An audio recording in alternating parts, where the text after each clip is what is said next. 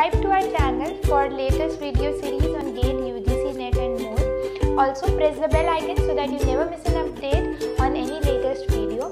For more information you can visit our website or call on the numbers below. Okay.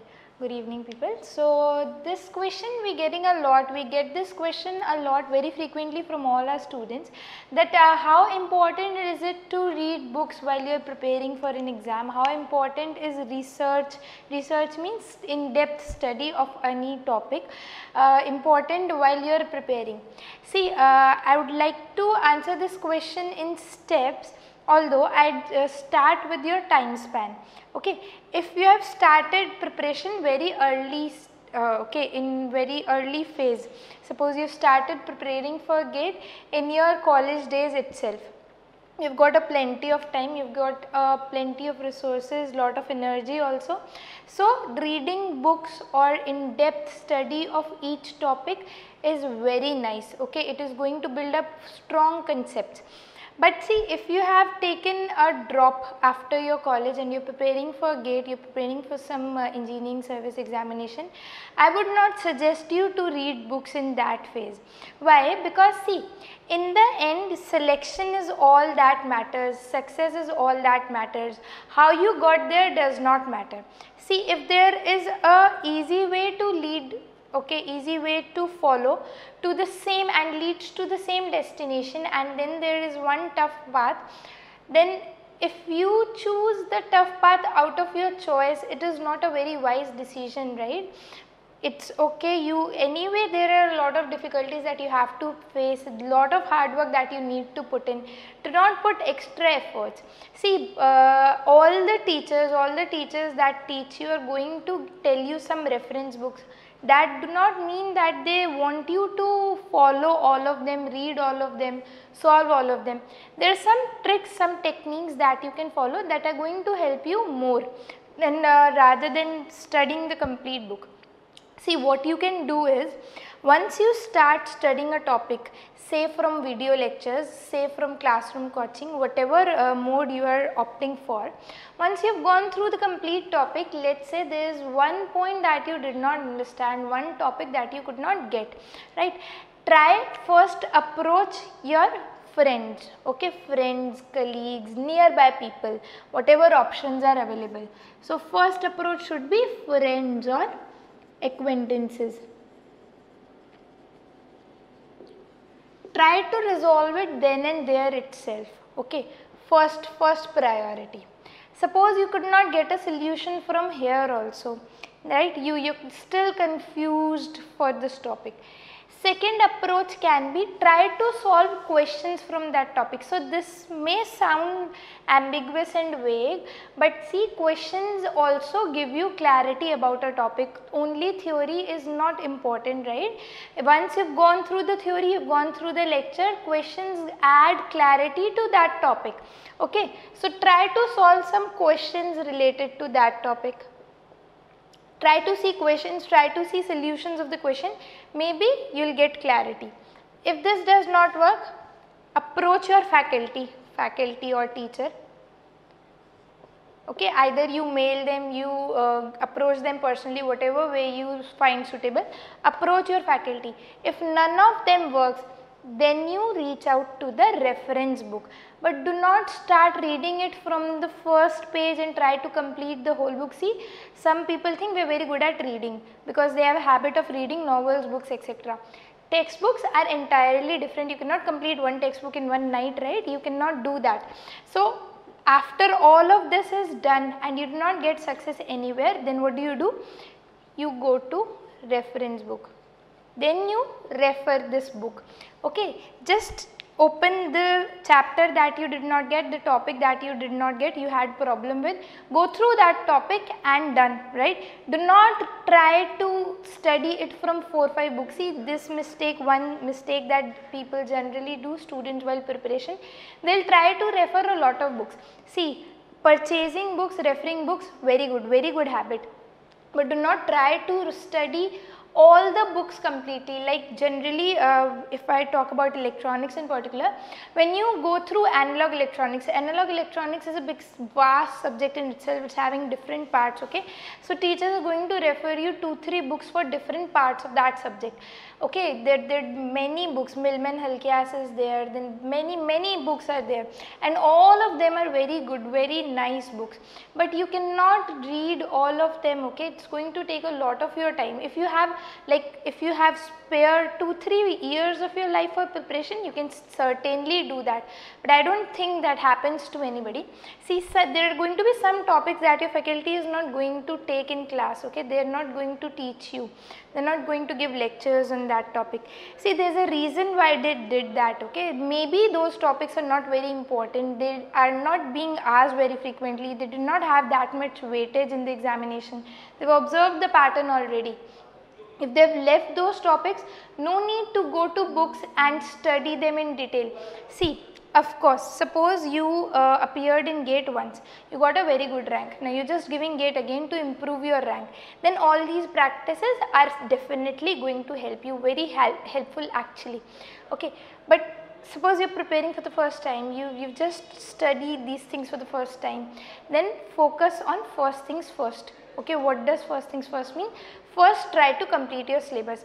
If you have an habit of reading textbook, if you think you cannot actually learn unless you read textbook, what you can do is just allot time, okay. Suppose you have 8 subjects in GATE, okay, technical subjects other than maths, English and aptitude, you have 8 subjects in GATE and you started preparation in June, okay. So now you know that your exam is going to be in January, fine. So you have almost 5 to 6 months and you have 8 subjects to cover. Now there are going to be some subjects that you are good at, you are already good at, they are going to take less of your time, and there are subjects which are very small, they do not take a lot of your time, very numerical, so you can cover them very fast.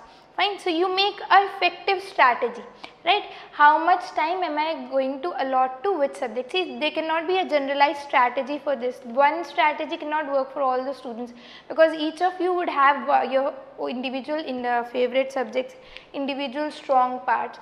Some of you might not like numerical subjects, some of you might hate theoretical subjects. So you form the strategy for yourself and work accordingly. Suppose you have allotted 1 month for analog electronics, right? Now, if you have allotted 1 month for analog electronics, you have completed your lectures, you have watched all the videos, you have done practicing all the questions, you certainly go for reading books, okay. You have left some parts were not covered in the videos, some parts have not been covered by the faculties. What you do, you open the books and read them yourself. That is a very good strategy. But you have allotted 1 week for a subject and you start reading book for that subject, that is not going to work, okay. See, research and learning is very important in life. But be very clear with your aim, be very particular with your aim, be focused, okay. Be very well aware that what you are aiming for, what are you preparing for. You are not right now, if you are in preparation phase, you are not learning phase, okay. You are not preparing to learn, you are preparing to succeed, to clear some exam, okay. So act wisely, act accordingly only. Right? See, what people do is, when you are reading a book, what you will do is you read that book once, then you will underline important parts. Other time, when next time you want to revise, what do? You take out the book, then you read the underlined parts. See, that takes a lot of time. One practice that you can follow in place of that is forming your own notes, micro notes and mega notes. Now, what are these mega notes and micro notes? See, whenever you are going through a lecture, okay, or maybe if you are studying in classroom, then whenever you are revising your class notes or watching a lecture, what do? You form 2 types of notes. What are they going to be? One are going to be mega notes. What do these mega notes cover? They cover definition, formula, okay, all the important formula, all the important definitions that you came across, maybe some diagrams, Okay, some, if you suppose you have some subjects like this, so logic diagrams, whatever you find important in any subjects, you cover here, definitions, formulas, diagrams, whatever, right. Now what are these micro notes? These micro notes do not cover even these things. What are they going to cover? They cover when you first practice GATE previous year questions, what mistakes you committed, what are the mistakes that are occurring again and again. Okay, so these are basically going to cover your mistakes. Why? Because see, these are the concepts you are weak in, you actually need to revise before going to the exam. These are things you need to see just an hour before the exam. These are the notes you are going to carry to your exam hall. Okay, so you write them in, you write in them your mistakes that you are doing again and again. Some things when you go through your notes 2-3 times, you know what you forget each and every time. There are going to be things that you already know. Before you flip the page, you know that on next page I have written this. There are going to be some things you cannot remember. Like I will give you an example. For me in network theory, there is a formula to transform Y network to delta and delta to Y. I could not remember that formula ever. Okay, so that would go in my micro notes, that I need to see just before I enter the exam hall. I cannot remember that formula. So there are things like that, there would be things like that for you also, that would go into your micro notes. So you can follow this practice. Okay, this helps a lot while preparation. But reading books or research, some students have habit of researching about a topic. Okay, they will go in a lot of depth about the topic. You tell them one word, you teach one concept, they will study everything about it. They will study all the research papers also that have been published related to that. See, that is not a very good habit while you are preparing. Even if you have completed all the syllabus, you are satisfied, I have completed all the questions also, syllabus also, I have studied everything, you go for that, very nice. But if you have not done that, just don't stop to read books or to do research on a topic. Okay, allocate time for each subject, and accordingly you prepare subjects, right. So I'd recommend that you do not go after reading all the books completely. One thing that can help you more is practice questions from reference books. See, whatever standard books teachers refer to you before taking on a subject, that book is actually of some standard author, some good author. So what happens is, whenever you are preparing for an exam, GATE exam, engineering service exam, maybe UGC NET also, there are questions directly from those books. They're giving questions directly from those standard books. See, GATE exam is prepared by IIT professors.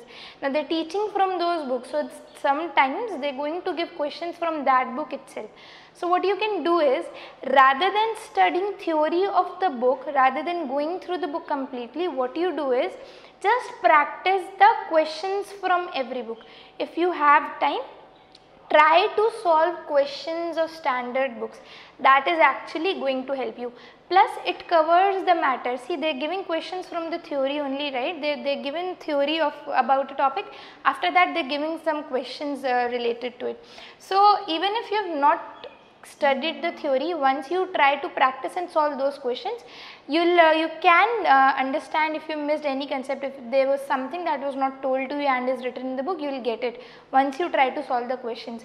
So rather than studying from the books, reading the books, I would suggest that you try to solve the questions from the books. Okay, try to solve all the standard books, all the exercises, solved, unsolved examples, exercises, questions, everything from standard books.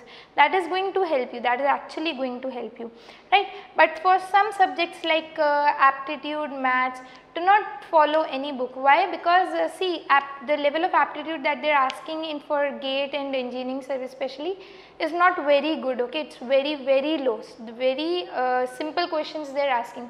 If you try to follow any book of aptitude, it is going to be, it's going to have some good questions, which is actually wasting your time. So do not do that, right. So this is all I would say about this. If you have any other questions like this, you can just leave that in comments. We will try to cover the answers like this in another video. Thank you.